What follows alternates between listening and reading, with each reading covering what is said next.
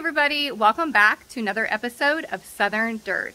My name is Summer and today I'll be giving you an update of my Central Florida Zone 9 garden. If you're just now tuning in, make sure that you are subscribed to the channel and you hit that notification bell so you don't miss another update.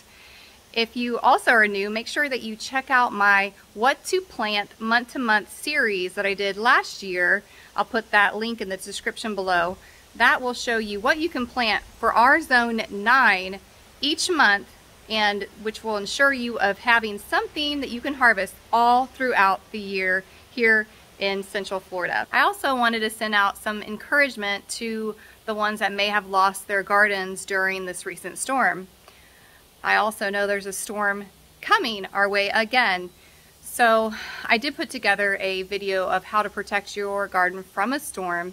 I'll put that in the link or in the description below, but also knowing that it's not too late to start over. There's tons of things that we can plant this month right now that we can be harvesting in just 45 days.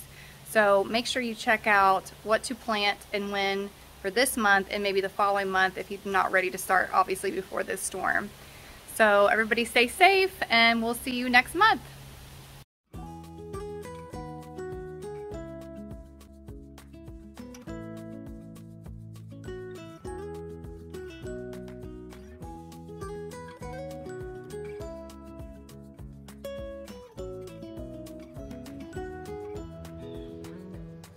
Good morning, everybody. I hope everybody is at least halfway done with cleaning up after the hurricane. We had minimal damage here, thankfully. We did not have our garden planted. We only had our Seminole pumpkins from the summer in, and we had direct sowed some sunflower seeds, which were about half the size they are now. Thankfully, they did lay over in the storm, but we were able to stake them up, and thankfully most of them have flowered and or are going to flower. We lost our fan there, and we took the panels off of our pergola here. So we're still in the works of cleaning up around here. We lost a few trees, our bananas, we lost a lot of those, but I know they'll bounce back. If you guys have yet to not subscribe to our newsletter, make sure you do that. All you got to do is give us your email, click on the link, I'll put it in the description below. We give you updates of what's going on at our farm and garden, along with specials and different things that you can plant each month. So I'm just going to start over here and show you what we've got going on. We have some African blue basil, which this has been a new favorite of mine. You can see all these beautiful flowers. These have been wonderful pollinators, so I've been propagating this like crazy. We plan on adding more to our food forest out front. Oh, there's a bee. And we are placing them around the garden to attract more pollinators. We got some cranberry hibiscus. We have some longevity spinach, which has been new to the garden this year as well, which I've not grown it through the summer, and look at how amazing this is. This is just one plant. It just keeps giving us so much food. I also have a lighter green color, but this, I was just amazed with how much food that we get from it. And it does not require much care, and it's practically bug resistant. We haven't had any problems with bugs or anything on it. We still have some kale left from last year in here. I went ahead and overwintered my peppers in our Vego garden beds along in our GreenStalks, and I'll show you what I might do differently next year. But you can actually cut these back. They're a perennial. If you didn't know, peppers are perennials. So you can actually, if you're in a colder zone, you can take them inside and put them in a pot for winter, or you can cut them back and get some new growth for the next growing season. So it looks like these guys did not do well with overwintering. I should have just let them be. This one's doing fine. Recently I have taken some basil from my other plants and just stuck them in these beds to propagate them. And basil is so easy to propagate. It took no care at all. I literally took a little clipping, stuck it in here, and just let the water irrigate them. I'm not quite sure yet what I'm going to put over here. This is kind of my shadier bed. So I have that open. I'm kind of just waiting to see if anything fancy shows up in the box stores. About 98% of my garden is started from seed, but I also like to browse the stores, which the prices have been ridiculous, to see if there's something unique that I don't have yet in the garden. This is some turmeric. This was gifted to me last Christmas, and I'd never grown it, but it's really been fun. And when I harvest it, I'll show you guys the roots. They're really neat. So we've been growing that. We also have some in our backyard garden. Over here on our metal trellis, we planted some, what do we plant over here? We planted butterfly peas. So I've always wanted to grow these. They give off these purple flowers, and then you can dry them and make tea with them. This is beautiful purple tea. So these were gifted to me as well, and I'm super excited to grow those. I did have some Madagascar beans here that were a perennial. Unfortunately, during the summer, it was so wet in this area. We have a drain field here, and I don't know what happened, but it was just so wet over here. So I've actually removed my irrigation, and hopefully these guys will do fine here. And I'm really excited to show you my GreenStalk garden this year. I have decided to put a lot of tomato plants in here. These are called a Siam variety. I bought one plant at Lowe's last year that did so well. It stayed just very small, almost as tall as they are now, and gave off so many tomatoes. We can see all the flowers already. And I saved the seeds from it. So I started these plants, put them here, and so far they are doing amazing in the GreenStalk. I also have planted bush beans in the pockets here. They have not come up yet. I also planted some carrots, which I've never planted carrots or bush beans in my GreenStalk, but my neighbor bought a GreenStalk and is doing that right now, and I've been taking care of her GreenStalk, and I'm like, why have I not thought to grow beans in my GreenStalk? So I'm actually going to be doing that, and I've got some kale at the bottom. I've got one little sweet banana pepper that actually came up. None of my sweet peppers came up except for a few, so that was one of them this year. All of our succulents. This is my little random succulent stand. I always love looking at clearance sales and trying to find succulents that I don't have and just propagating them. My kids love doing that as well. Recently, my children were gifted these cute little gardens from a friend, and I'm like, hey, these would be wonderful Christmas gifts and gift ideas that I do plan on doing a holiday gift idea video here soon, so make sure you're subscribed to the channel so you don't miss that. Over here, we've got some bok choy. I think that's a mum that I bought at the store on clearance. And some more bok choy. I just love bok choy and how beautiful it is. We can use it in salads and also stir fry them. We've got some salad bowl lettuce here. I've also planted some onions right in here. They're kind of just randomly placed.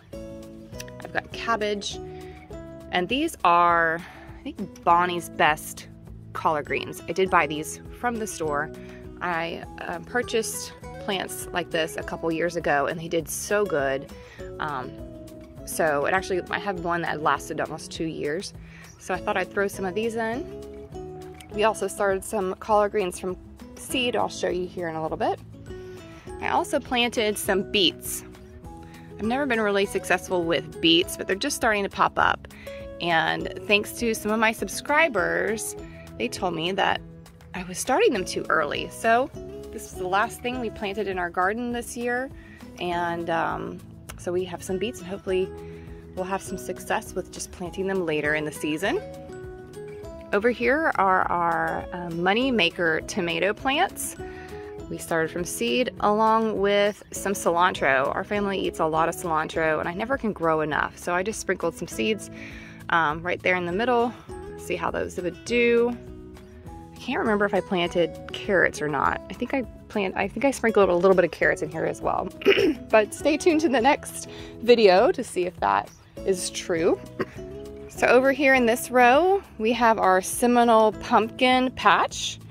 We also have a seminole pumpkin patch in our front yard food forest that has not done as well because we just hadn't had a whole bunch of rain. But we've gotten a few pumpkins from our patches, and if I can find one, we still actually have some growing here. There is one that's green. I've harvested most that are at the good color stage, and we've brought them in our house to use as decorations. But this is a wonderful pumpkin. It's native to Florida. I do sell seeds, so if anybody wants to purchase seeds, these are wonderful to store for the year. They store up to 9 months, and I have stored them personally up to 9 months, and they're just wonderful to put in soups and pies and all kinds of things. We make tons of different things. These are Everglades tomatoes. We started these in August, and these give off tons of little tomatoes. Another Florida native plant. I do save the seeds and sell them as well. One of my goals this year was to plant more flowers from seeds. So we sprinkled some, I think they're vulture button seeds here. It's so hard to tell what, I think these are them right here. I've had a hard time this year keeping up with my weeds in the garden. I've decided to homeschool my children, which has taken up a lot of my time. Thankfully, they are out here helping me, but the garden seems to be last on the list with school and everything else. We've got some zinnias here that I just sprinkled on, and I think some more vulture buttons here. I have some more moneymaker tomatoes here. We went to the mountains a couple weeks ago to visit my mom and see some fall leaves. And we did have a pesky deer that hopped the fence and ate most of my bean plants over here. And some of my sunflowers that I had over here. Usually if we have a deer that jumps the fence, it's a yearling, and it doesn't usually do a ton of damage, but it's coming after the beans and the sunflowers, and it occasionally will chop a tomato plant. But thankfully, the tomato plants will come back. My beans have already started to come back. So I've got all kinds of different protection here. Really, I just need a high fence, which that's most likely not gonna happen. But it's usually when it's silent around here, whenever we go on a vacation. So that's really the time when deer hop our fence. Over here we have some carrots. We had sectioned them off with different varieties here, and each child planted their variety of carrots. We have, let's see, we have a garden blend there. And we have a tender sweet here, and long imperial over here. Also this year I used this little, it's like pokes holes into the ground and helps you with spacing. And if you want to learn more about that, it was actually helpful. The kids had fun doing that. I've been using it with some of the other items like my anything I direct sow with peas or beets or beans. It's great, and of course any kind of root vegetable like carrots. It's great to help with spacing. All the products that I use you can find in the description below. I have Amazon links, which gives me a tiny little commission there, along with any of the products I use in my garden, like my GreenStalks and my Vego beds, and my new garden inside, which I'll show you in a little bit. It's my indoor LED light with Smart Garden. I'll show you that. That's been a lot of fun.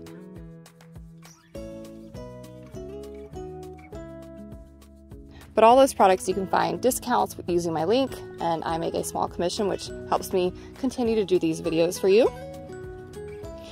Over here I have squash and zucchini.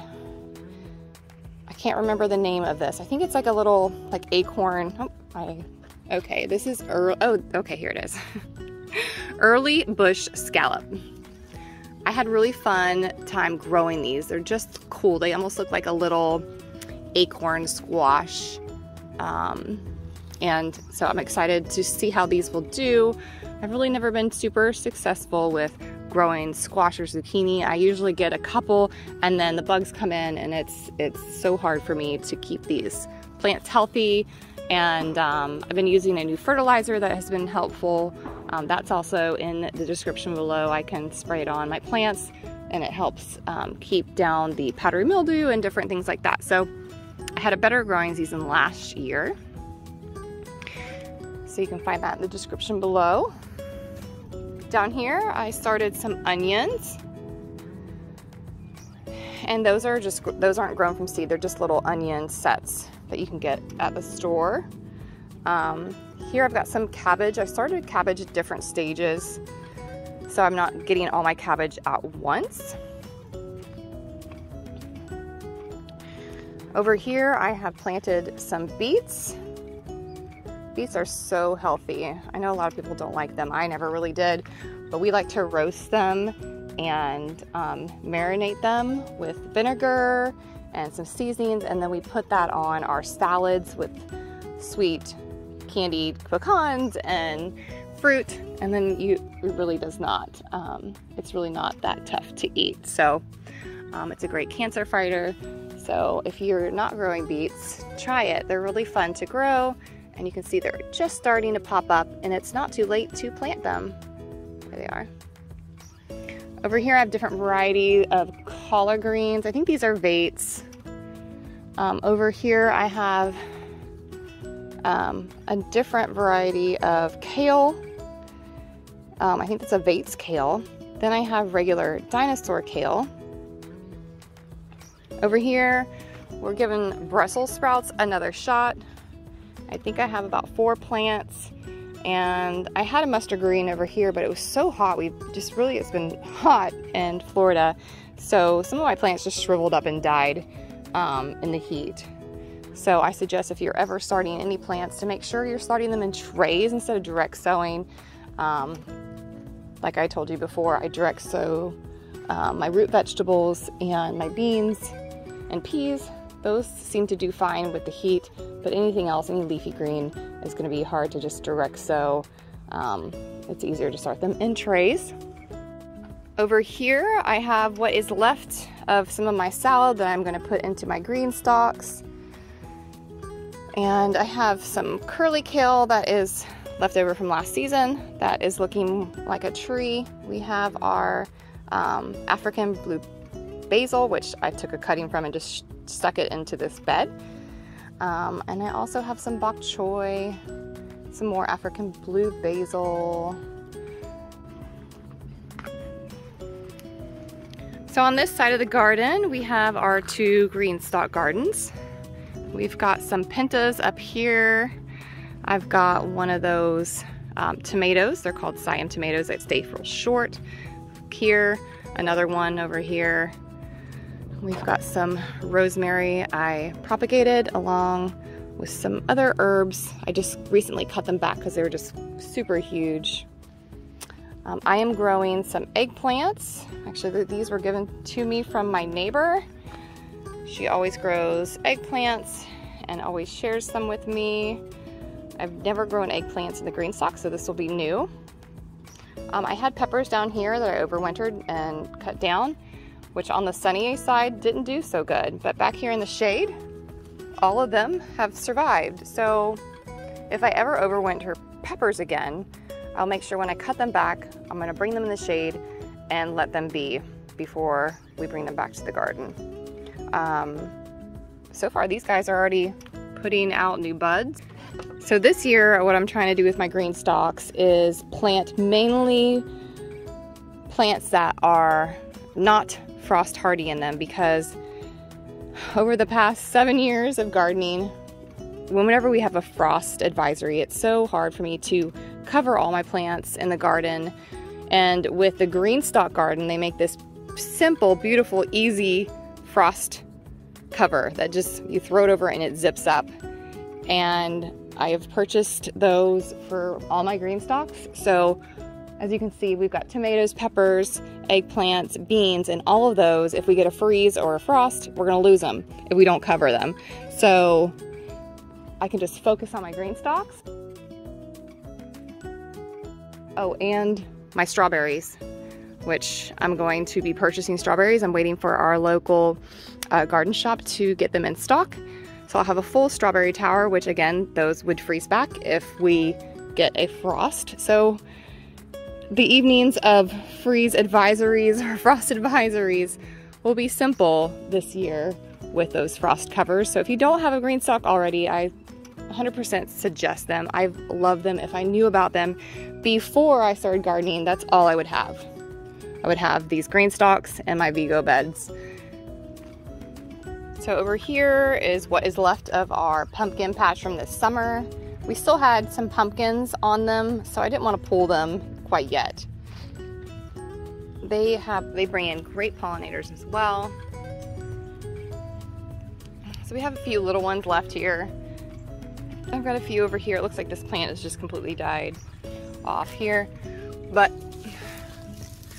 there's a little bit of green on them, so I'm going to let them be for a little bit. Over here are all of our sunflowers. We have mixed sunflowers. I have mammoth sunflowers in this row, which grow up to 10 to 12 feet tall. If this is the first time you are watching my channel, definitely go back and look at some of my older videos. They're just amazing sunflowers, and I grow them every season, and I also sell seeds for them. If you want to get any of those, you can find them on my website. Here is a surviving kale plant from last year, which is doing actually pretty good. We have mixed sunflowers here. I have these, they're called ruby red sunflowers. I wish I would have done this video a little earlier, but they give off these really pretty flowers. Here's one. There you go. They're just really pretty. My girls absolutely love them. And just multi sunflower heads here. Over here we have some more collard greens. I think these are Georgia Southern collards, which I'll be adding to the website here soon. These are wonderful to grow in our zone. My daughter June loves sugar daddy peas, any kind of pea, and she planted all of these, which are, we need to kind of lift up and help encourage them to grow up here.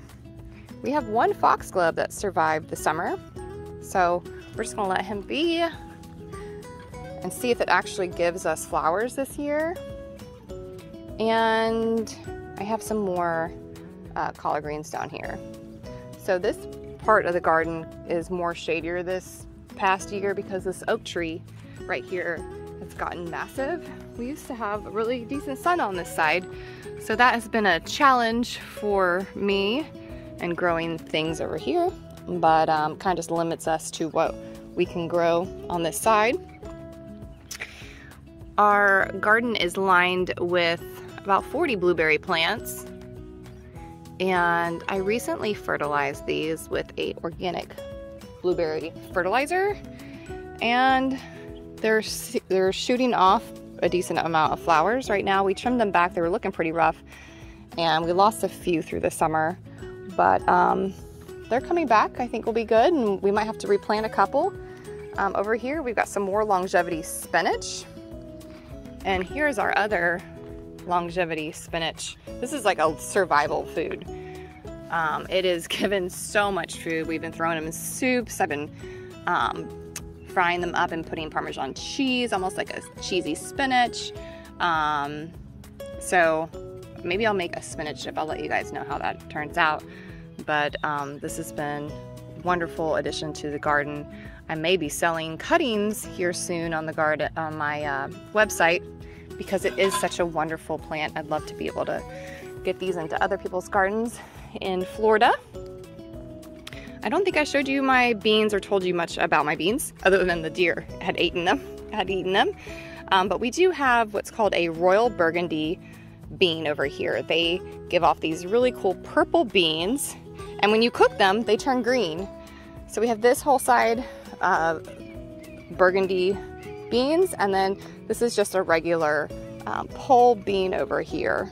So we have some zinnias that are popping up randomly here. I think I've got a sunflower down at the end, and I think I've pretty much showed you all my garden except for the herbs.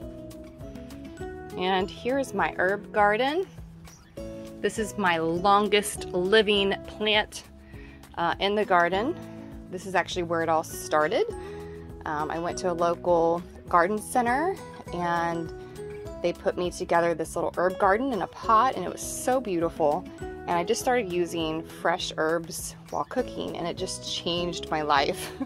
It made me feel like I was a chef and we were eating dinners from a fancy restaurant by using fresh herbs instead of just dried plain old herbs. So if you haven't started a garden, start small with just a little herb garden and just start using it in like our rosemary we use in our tea. We make rosemary tea. Our kids are constantly coming out here and just clipping little pieces and putting it in their lemonade and their tea. We have some green onions here. I'm sorry, these are scallions or chive. What am I talking about? These are chives. And I have an onion chive and a garlic chive, and we put these on our potatoes. And I have some oregano here. I have more oregano over here. Typically we have some basil in here as well. So just having this fresh, this is a great preventative during flu season, to just put this in your tea or sprinkle on your food. So start small, start with a GreenStalk garden. They're so easy to plant. You're not bending over a ton. Or start with a raised bed. So I hope you guys enjoyed my video. Thank you for being patient with me during all of our hurricane cleanup and delays and my homeschooling adventure. But we have been very blessed, very thankful all of our family is accounted for. I hope everyone is doing okay. If there is a special need, I am very happy to share my seeds with you guys. If you lost your garden during the storm, I have a nice seed stock here, so don't be afraid to send me an email and we'll be happy to get you started. We'll talk to you guys soon.